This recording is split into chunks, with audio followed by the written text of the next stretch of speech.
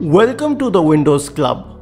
I am Karan and I'm here with a video on resetting OneDrive to fix OneDrive related problems on Windows 10.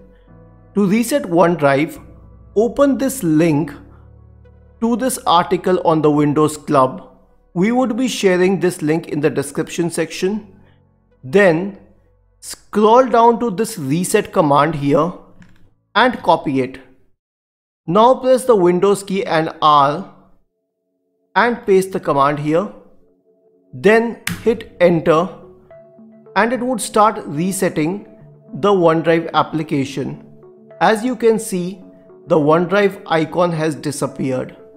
But if the icon does not appear within a few minutes, open the run window again, scroll down to the second command, copy it and paste it on the run window and hit enter.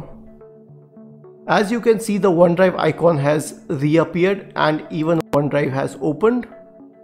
To understand this command, the first part of the command is to recall the OneDrive application, and /reset represents the fact that we wish to reset the application. Isn't it easy?